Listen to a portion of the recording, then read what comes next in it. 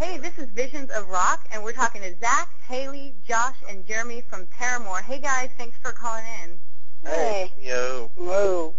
You guys are obviously a great band, but now you're getting an opportunity to take some pictures. How are you enjoying photography these days? It's awesome. We're traveling a lot, so we got a lot of cool things to take pictures of. I know we sent you the Nikon D60. How have you enjoyed using that? It's been awesome. It's very actually easy to use. It's like very simple. It's been nice. What have you guys been taking pictures of? On the road, we're always in a different city, and there's always new things and different things to see and to do. One cool thing is just the people that we meet, hanging out with different fans every day, and that's something that we like to be able to remember and look back on. Also, today we're playing in Asbury Park, and we're right on the ocean. It's gorgeous today, you know. I'm sure there'll be tons of pictures. Are you guys good about taking pictures backstage and being able to look back at your shows and remember them that way?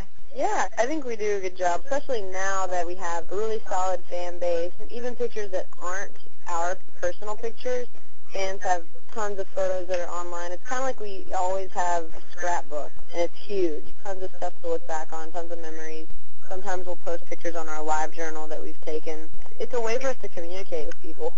So what is it that makes a great photo in your opinion? When you can just capture a person's personality. That's the kind of thing that I love, is when you can get a glimpse of who they are just by seeing one photo. My great-grandfather was a photographer. I think most people, especially a grandfather, would want to see their kid like all clean and fixed up nice for a photo, but the thing that I loved about his photos of me and my cousins and my brother is that we always just looked like little kids that were just having fun, mischievous, and I thought it was cool that he could capture that. I think if there's anything that I've learned from him that I might take with me into taking photos is just letting people be who they are, flaws and everything, and like that makes a better photo than trying to have something perfected. Do you think that your personality also comes through when you're behind the lens, when you're taking photos? Sure. I think everyone sees things differently, you know. I might take a photo of something, and Jeremy might take a photo of the same thing, but different angles. It's all on how you see whatever you're taking a photo of. So you guys have photographers around you a lot, I'm sure. What has this done in terms of affecting your perspective of a photographer? I think it's definitely a lot harder than it looks. There really is an art to it, and being around photographers, it's just really opened up all of our eyes. It's a pretty hard thing to capture, like a really good picture, and it takes some talent for sure. I love when our band can work with photographers that have like a certain style. We learn a lot. What is more important, the subject that you're shooting or the camera you're using?